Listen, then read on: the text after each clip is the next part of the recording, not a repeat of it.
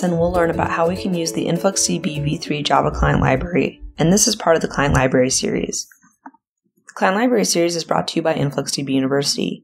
InfluxDB University offers free, live, and self-paced training on a variety of topics, including InfluxDB v3, client libraries, data science tools, and so much more. It's entirely free and allows you to earn badges and share those badges on LinkedIn so you can share your accomplishments. But today we're focusing on the InfluxDB v3 Java client library. We'll talk about the requirements you need to get started using it, how to write data to InfluxDB v3 using it, how to query data from InfluxDB v3, and additional places where you can get resources and help.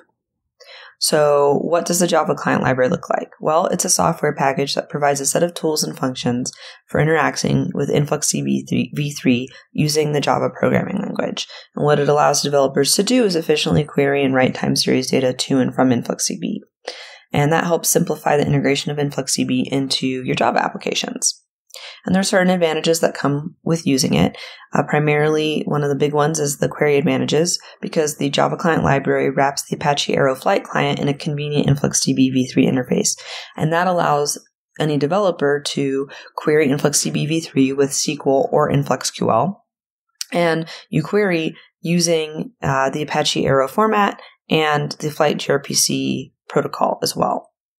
And that's important because that protocol and that format helps enable really efficient serialization and deserialization of your data, as well as bidirectional streaming, which means that you as the user get to have a way to transport really large data sets over a network interface incredibly efficiently. And how does the client library work? Well, essentially, the main components of it are the write API endpoint. This is the same endpoint that has existed for previous versions of InfluxDB. And you write to that endpoint with the line protocol format. Line protocol is the ingest format for InfluxDB. And queries are implemented via the Apache Arrow Flight client library, as I mentioned, and utilize the Arrow format and Flight gRPC protocol. So let's talk about requirements. So in order to use this client library, you'll need a couple things. The first is the InfluxDB cloud account, v3 account. Then you'll need to create a database. This is also referred to as a bucket, same thing. And last but not least, you'll need an authentication token so that you can actually write and query to and from that bucket. And for Java, you'll either need Java 11 at a minimum, and this client library is compatible up to and including Java 20. Also, there are some JDK internals that must be exposed, and you do so by adding the following line. So let's actually talk about how we can create a database and an authentication token.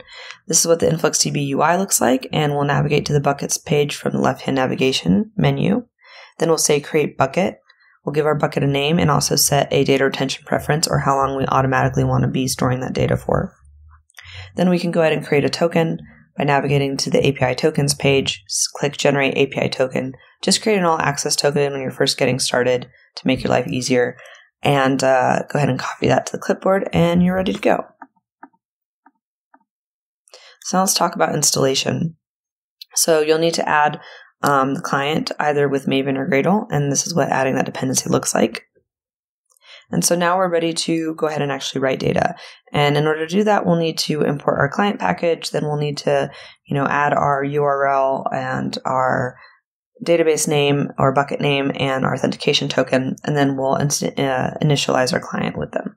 So here's an example of that. This is pretty much just boilerplate, but now we have a client that we are ready to use. So we can actually go ahead and write data. And one thing we'll do is write data with the point method. So we can use the write point method to create a point object. And it's important to note, too, that we can also append points to an object and write multiple points simultaneously. So here's an example of writing just one point. We say point.measurement. Temperature, that a measurement is the same thing as a table in InfluxDB or SQL. And then a tag is just a column. The location with the value in that column being west, and the temperature value, the value column having a actual numerical value of 55.15. And we also set a timestamp. And then we can just pass that point into the write point method and go ahead and write that point to InfluxDB. And we can write multiple records with write records method as opposed to the write record method. But we can use this method to write line protocol data directly. So let's take a look at what that looks like. So this is what line protocol looks like. Basically, we have a temperature followed by a comma with our tag values that are common, key pairs that are comma separated. Then we have a space for our fields. And fields and tags, they all convert into columns into InfluxDB. So they're essentially the same, but basically users use them to organize their data more effectively.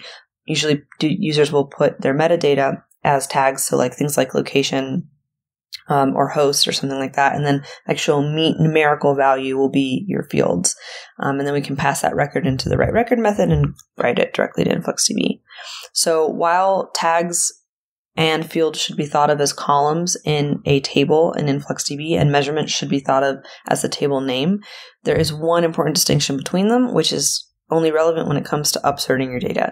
So it's important to note that you can upsert a field, but not a tag. So for example, let's say we have these two lines of line protocol. They're exactly identical, including the timestamp, except for the value. This field here, this value field has a value of 60 in the first point, and in the second point, it's 60.02. So we simply appended a to value. And in this instance, we will actually upsert the field value and overwrite that previous value with our new 60.02 value.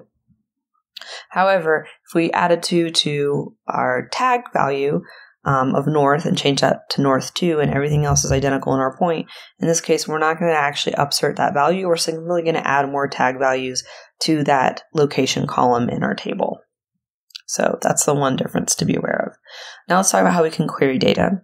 So we can query data using SQL, and basically what we're going to do there is create our SQL query. So in this case, we're selecting time, location, and value from our temperature measurement or table, and we'll order by time and maybe just limit the first 10 values.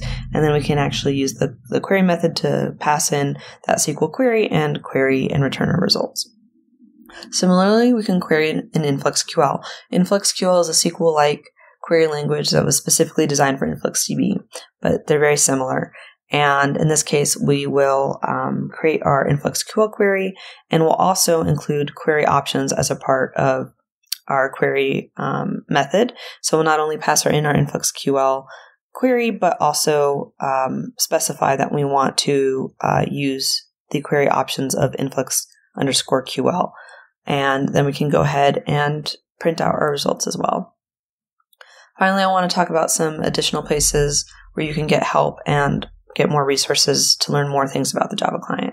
So to see a full code example of how to write different record types, line protocols, etc., and querying with SQL as well as InfluxQL, you can visit the following URL, github.com/influxcommunity./influxdb-java, and look for some examples there. In general, all of the client libraries are maintained in the Influx community organization. So I would just recommend going to github.com/influxcommunity/influxdb3-java. And also, our docs are fantastic. So docs.influxdata.com. You can pick your offering, whether that's cloud dedicated or serverless, and look at all of the client libraries and all the documentation that's available there. Also want to encourage you to join our Slack community workspace at influxdata.com/Slack. Please join there and ask any questions you have related to InfluxDB v3, JavaScript, Java, Python, Go, C#, any of the client libraries really, or anything else related to InfluxDB. Also encourage you to ask questions on our forums at community.influxdata.com. And also, check out our docs and our blogs. There's a bunch of tutorials for how to use client libraries and do a bunch of fun things with InfluxDB. And Influx community doesn't only just have all the client libraries, but it also has a bunch of code examples for how to use InfluxDB with Kafka, with Superset, with Tableau, with stream processing tools, business intelligence tools, IoT projects. So if you're just looking for inspiration with regards to what you can do with InfluxDB, that's a great resource. Last but not least, get started yourself by following the URL or going to influxdata.com. Thank you so much, and I look forward to seeing you in other InfluxDB University lessons.